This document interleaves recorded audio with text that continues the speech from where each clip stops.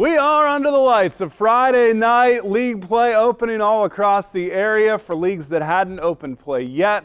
And we open our tour of 19 stadiums with opening night in the Three Rivers Athletic Conference, and none bigger than the contest up in Toledo. Defending league champion Central Catholic hosting Lima Senior. Spartans dropping their first game in tight fashion last week at Division I Power Springfield.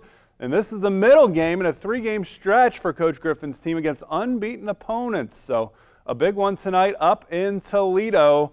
And Coach Griffin leading his team onto the field.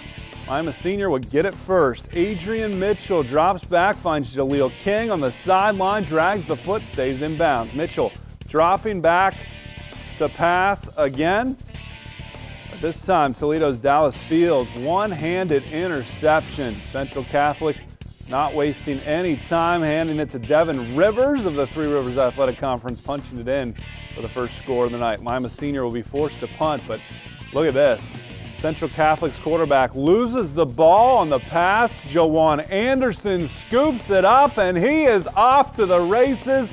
65 yards for the touchdown. Lima Senior is right back in it, but Central Catholic didn't want Lima Senior to celebrate for very long. They march right back down the field. Rivers gets it again. Cross midfield, a big game for the Irish.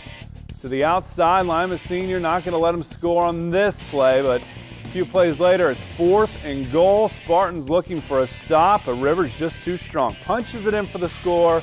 Toledo Central Catholic gets the win tonight, 37-6.